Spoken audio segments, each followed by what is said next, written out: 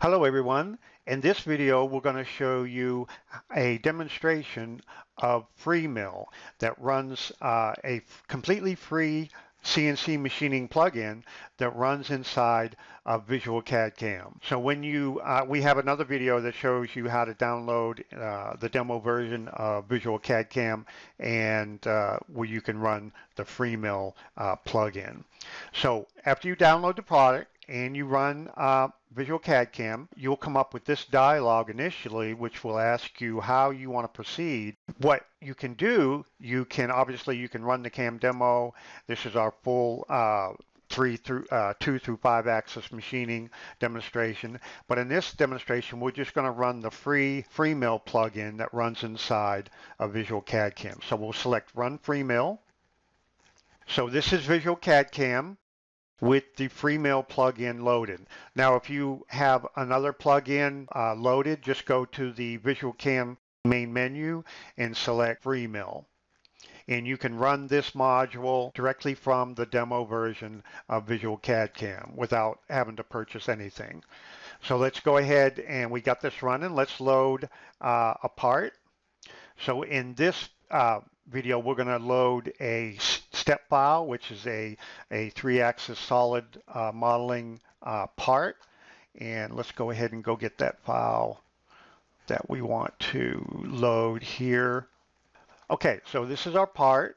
And as you can see, it came in rotated up on its side, which will happen when you bring in neutral file formats from other CAD systems. So let's go ahead and rotate this over.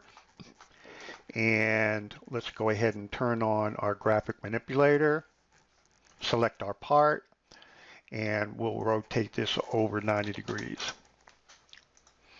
Okay, so here's our part. We have a 3-axis part. This is the core half of a mold insert. So we're going to go ahead and show you how to both rough and finish this part using FreeMILL. So over here we got the FreeMILL wizard is loaded. When you run FreeMILL, you'll see the wizard get loaded on the left, and the wizard contains different tabs that will step you through the process of generating toolpaths and G-code for this part. So what we're going to do is we're going to run the wizard for the roughing operation first, and then we'll come back and do the finishing on the same part. For the first tab, it's a set cutting direction tab. This is the direction that you want it to be oriented on the bed of your CNC machine.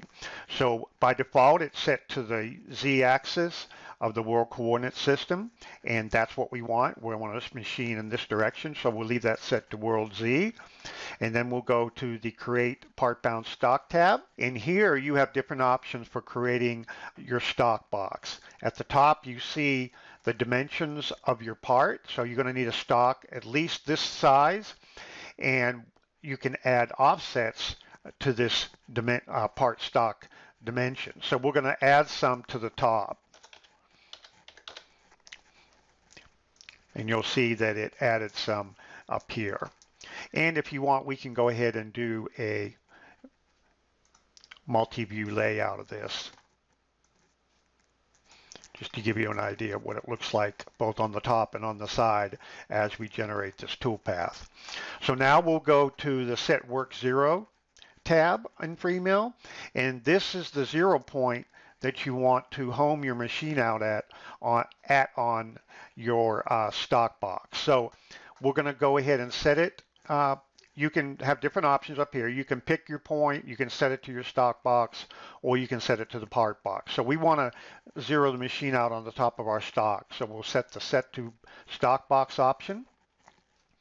And you have different options for the zero height of your machine zero. So you can set lowest, mid, and highest. So we're going to set it to the highest Z face of the stock, and we're going to set it to the southwest corner of our stock. So now we'll go to the Cutting Tool tab. Now, when you run an operation, you can set your cutting tool dimensions for the operation that you're going to generate. So we're going to generate a roughing operation first. So we'll go create a flat mill. We'll set this, say, to 3/4 inch flat mill, say a 4-inch flute length. Make sure we get down, can reach all the way down to our base here. We'll make it a 5-inch tool. And then we'll go to the Feeds and Speeds tab. We'll set this.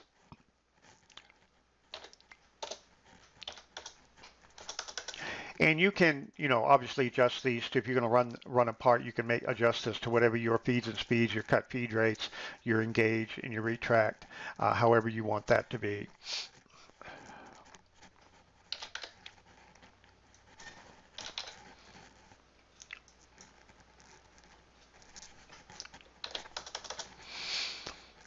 And we'll go to the next tab, which is this is where all the action takes place. Here, you can create a roughing or a finishing operation because you can set a step distance, which is a step over, but you can also set a step down, which allows you to do a roughing operation.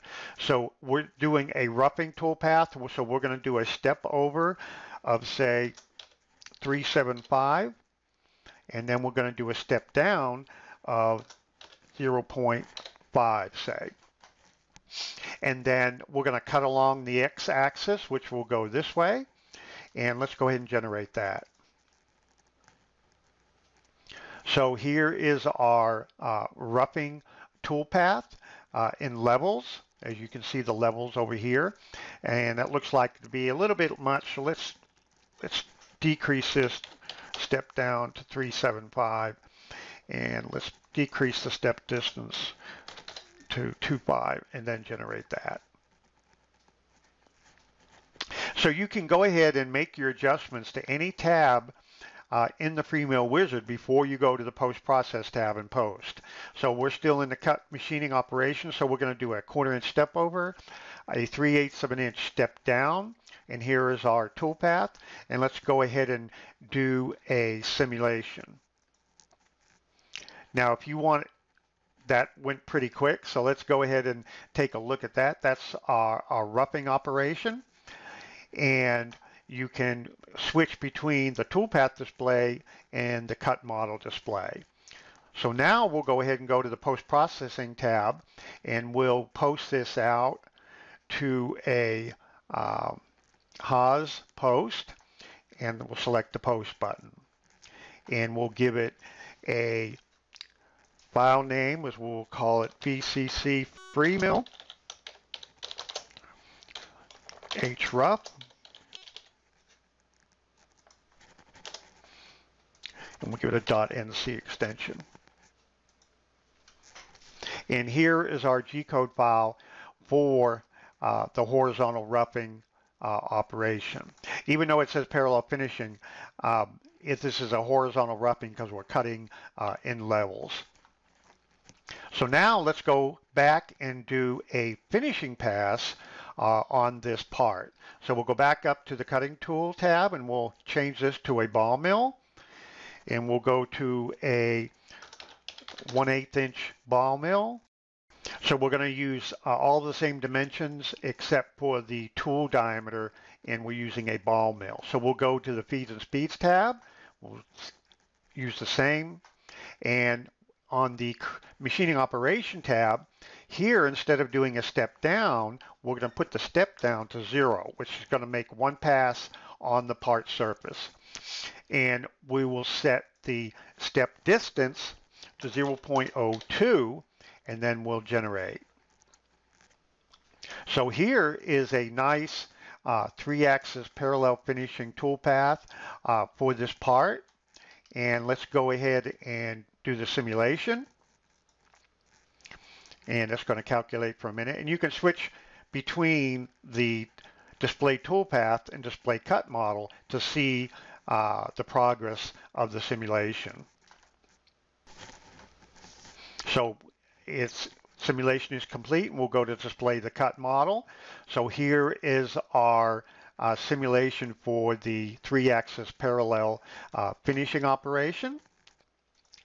And we'll go to the post-processing tab, use the same Haas post processor. And by the way, there's over 300 posts that comes with FreeMILL, and we have developed these posts over the lifetime of our VisualCAD CAM and Rhino CAM product development over the past 10 to 15 years. So we have a lot of experience in developing our post processors. So we'll set that to Haas and we'll pick post. And we'll set this to VCC FreeMILL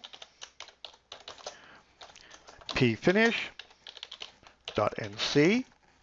And here is our parallel finishing operation for this cavity block posted out for the Haas controller. Well, that's it for now. If you want to learn more about VisualCAD CAM and our milling plugins, you can visit us online at MecSoft.com. And we got a lot of other videos and tons of information there online to help you get started. Thank you. Bye.